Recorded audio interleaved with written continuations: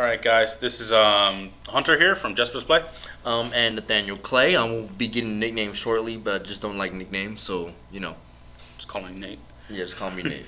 Alright, so today we're talking about the NX, which right is here. finally released, the Nintendo Switch. Oh god, the name. The name does not sound good at all. For a console from a multi-million-dollar company, you would think that designers would be like, okay, let's find a way better name than Nintendo Switch, because like it's like just looking at it right here, it just does not look like a very appealing name. Like it's to me like Switch. I always say witch, like or bitch. Like I end up saying a name that I'm not supposed to say. And it's like you really had a Nintendo. You could have just called they could just call it Nintendo Next. That would have saved a lot of issues.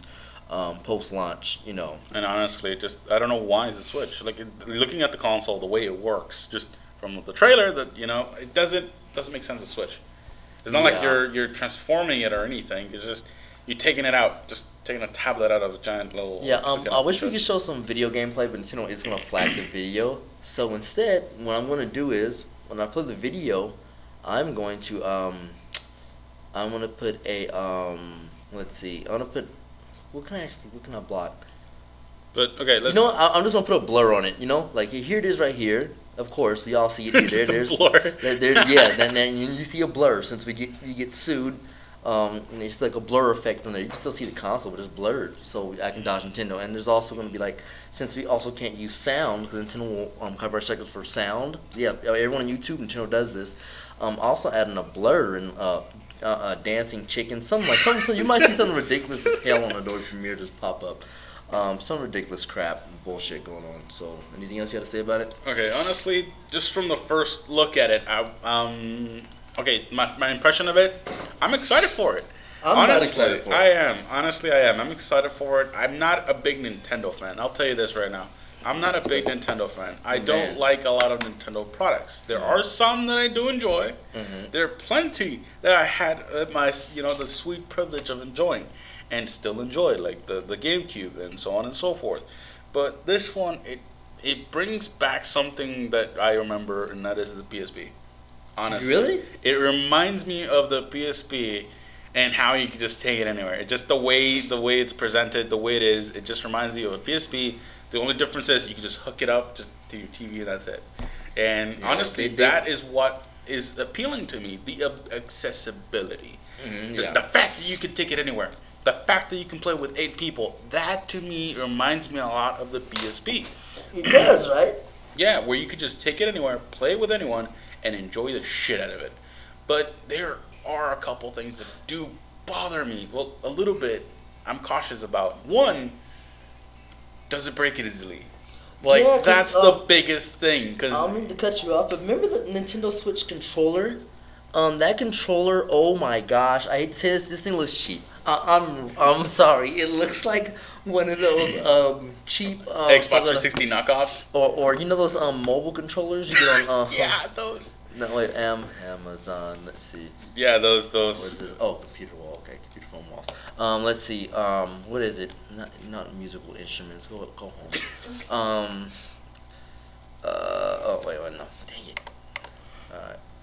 Let's see. What do you call? Yeah. So honestly, to me, some parts do worry me because they look cheap. They look like they're going to break. So honestly, this is my biggest concern. Yeah, they look might cheap. Yeah, it looks like something like. No offense, like you guys might be like, no, it looks nothing like it, but no, it looks something cheap that you would get off of Amazon. Like a knockoff of something. Like honestly, it looks like a knockoff of an Xbox 360 controller for the computer, or other things like that. So here's the thing. Honestly, I know they're going for hardware here, but is it going to outlast, or is it going to be the good console that's gonna be like bringing it back to Nintendo? People are saying, honestly, I sort of agree, but at the same time, I'm cautious about it. They're agreeing that yes, this is the console that's gonna put Nintendo back in the market.